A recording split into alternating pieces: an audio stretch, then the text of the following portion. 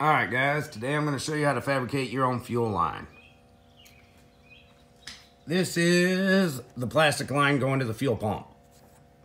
I made an elbow with a piece I got from the parts store. I use this little bending tool. They work wonders. But you can do it with your hands, as long as you got strong hands. Just be careful not to kink it. Now this is what the old line looked like. It's terrible. This is what our new line looks like. This one's 5/16, sometimes they'll be 3/8. And what we're gonna need for that fitting, here's an example. That was the fitting end. You can take these double-ended ones, cut them in half, and use them. This one's 3/8, but it's just one that I have laying around. To get those out, you can see my new one. You got this green clip. You're supposed to squeeze on them, and it pops them out, and then it can get past that little bead. This one was rotted in there pretty good. I had to take a small screwdriver. I sprayed it with PB Blaster real good, started working the line. I cut the line off, the old rusty line. Started working what was left. Put a screwdriver up underneath these clips and got them to pop out, and then I was able to take it out. They can be tricky sometimes, a little rotted in there. So that's the chunk of line that I put in to connect to our plastic piece. Now this has some movement. I can put it right back where it goes. And then we got our 5/16 compression fittings right here. Connected a compression fitting there, measured and cut out a chunk of line from a spool of 5/16 line. And then right here, you can see the old, that's actually the old line. Looks perfect. So it was only rotted from about here.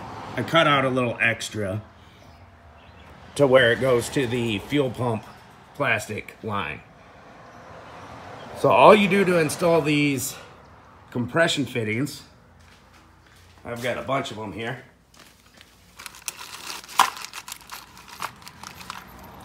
Here's the compression fitting. You put this on the line, then you put your ferrule on the line, and you just screw that end cap in tight onto the union.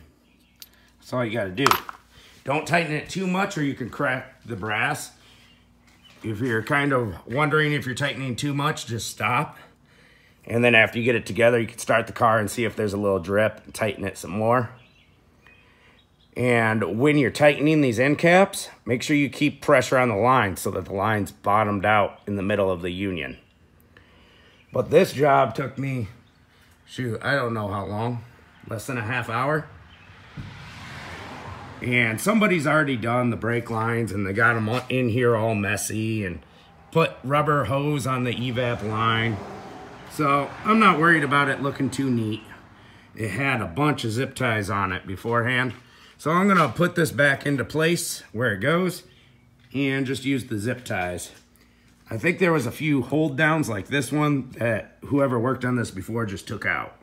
If they were still there, I'd put it in there pretty, but that's how you fabricate your own fuel lines if you got a fuel leak. Here's the old line. Can't believe this was so rotted. And right up here, it's perfect, not a speck of rust. Where's it at? Right there.